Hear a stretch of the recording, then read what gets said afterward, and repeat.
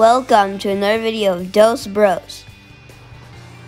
Our problem today is that Dad installed new tile into the bathtub, which made this pipe shorter where the faucet goes because this tile is thicker than how it used to be. So now it doesn't go all the way and it's not stable. And today we'll show you how to fix that. Remember kids, make sure to do this work with adult supervision. We're not pros, but if we can do it, you can do it. Today the tools that we will be using is a pipe sander, a pipe cutter, and a Sharkbite push to connect coupling. So when you are ready, you can, let me unscrew this, you could put this pipe cutter at least around the middle of the pipe so that the coupling can fit. And you stop turning this part when you feel like it is stable enough. So when you have put it and it's firm, now give it a couple spins any direction, and then after you have given it a couple spins, try to tighten it more. So you keep spinning it until it cuts the pipe. So now you sand the pipes to make it nice and smooth for the coupling to fit.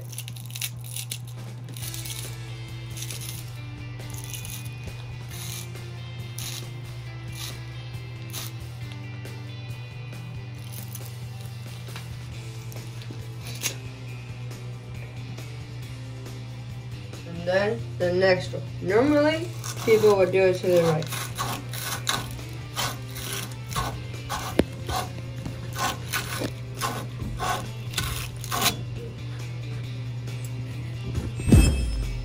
So what the Sharkbite is when you push it into the pipe, you would hear a click, and that means that it has connected. Now that you have connected the Sharkbite, you could give it a little pull just to make sure that it has connected. Just to make sure. Now that it is connected, you connect the other part of the pipe. The Sharkbite did not work for this method because it has a rotating mechanism that lets the pipe spin. And in order to put a faucet here, you need the pipe to be steady and the faucet to be steady with it. The Sharkbite method did not work for this, so yeah, we have to go for option number 2, which is Sweden method. And don't forget, if you're finding this video helpful, make sure to like, subscribe, and turn on notification for new videos. Now, we're gonna sand the inside of the pipe for a better jointing.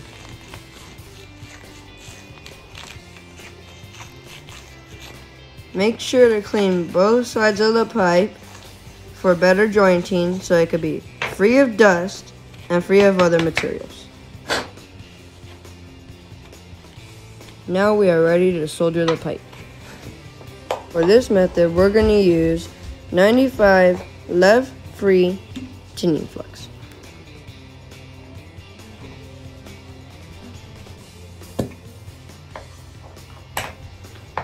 This will make it easier for your solder to join the pipes.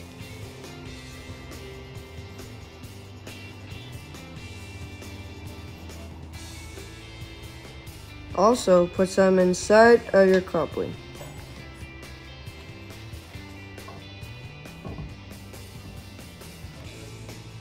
Make sure not to push your coupling all the way in because you still need the pipe to be long enough for your faucet to fit. We don't have a professional torch, so we'll be using a Bernzomatic lighter to do this job. This could be used for smaller jobs. This torch is helpful in a lot of ways. We can use it for camping trips, we can use it for parties, etc., etc. We'll put the link in the description for you guys to check it out. You have to heat the pipes enough for the solder to join the pipes. Once it's hot enough, it will start to melt, and with the help of the flux, it will start connecting both of the pipes. Make sure that you solder all around the pipe, and if you see any spots that are missing some work, then go over it again to make sure that everything is welded correctly. Wait for a few seconds and then grab a wet towel and bring it around the pipe so you have a nice clean solder pipe. So the next thing we do is do the other side, but put less flux, because when you put a lot of flux on the other side, it didn't quite work. So try to put less flux.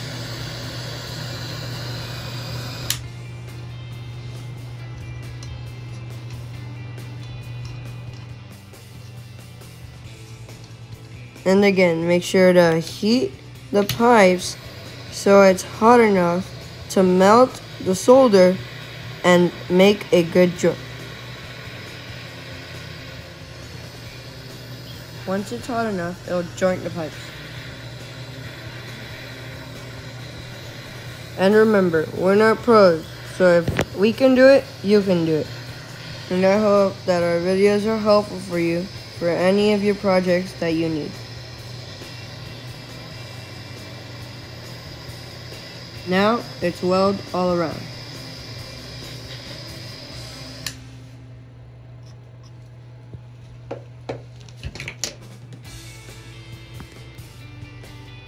Grab your wet towel and clean all around the pipe so you will have a nice copper welding job.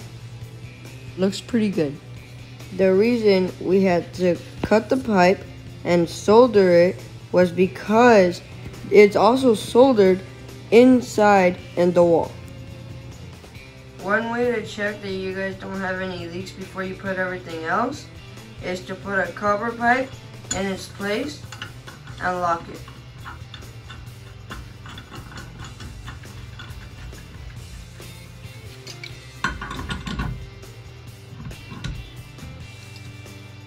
Now you could turn the water back on from the house to look for any leaks on the pipe.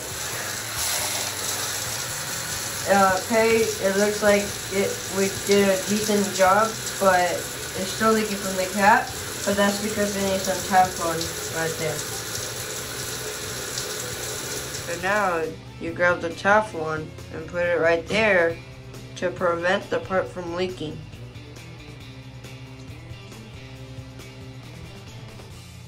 Don't put too much, just the area that needs to be covered. How do you know how long the pipe needs to be? And this is how we did it. We grabbed the measuring tape and we put it all the way inside. As you can see, when I put it all the way inside, it's 4 inches. And so we measured the pipe 4 inches and 1/4 so it can fit right. So now we have to put the faucet right where it goes.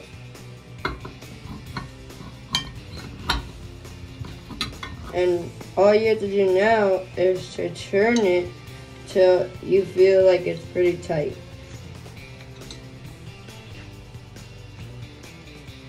So now that everything's in place, all you have to do is put caulking sealant around the chrome for waterproof. But it looks like we did just fine, because when you turn it on, it looks like it's working just fine. The reason that the Sharkbite didn't work for this project is because the mechanism lets the pipe spin. If we did put the pipe in there, it would let the faucet spin instead of putting it in place. Here's a helpful tip. If you really wanted to use the Sharkbite, you can use super glue and glue the mechanisms to not let it spin, and then connect it to the pipes. So we ended up soldering the pipe with these tools, and my brother is going to tell you the name of them. So we used the Otey H2095 tinium flux and the Otey welder to finish this job. These are the tools that I mentioned in this video. The pipe sander, the pipe cutter, and the inside pipe sander, and the cover. And if you found this video helpful, don't forget to like us and subscribe. Thanks for watching, and after all this work, I think I'm gonna need a shower.